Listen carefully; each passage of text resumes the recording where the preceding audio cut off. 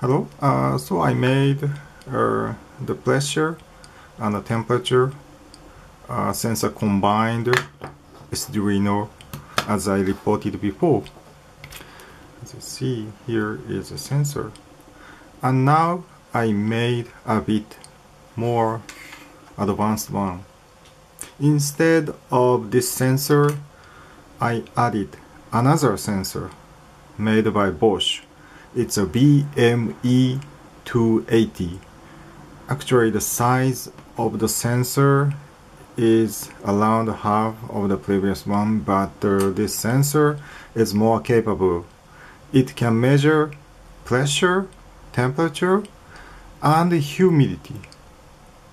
And by using the humidity, I added one function.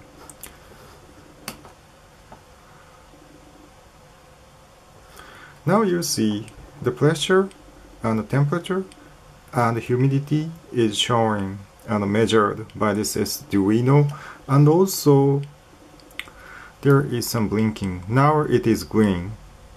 This blinking is calculated by discomfort index or temperature humidity index.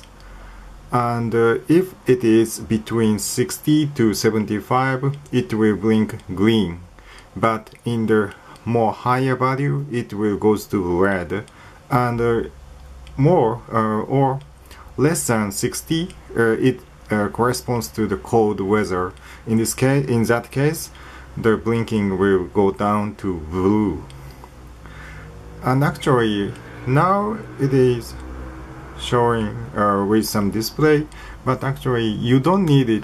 You don't need a display. For example, if I remove it and just power on, will show the result. Means you don't need the power supply. Just plug into your computer. This SDuino will calculate the discomfort index or temperature humidity index.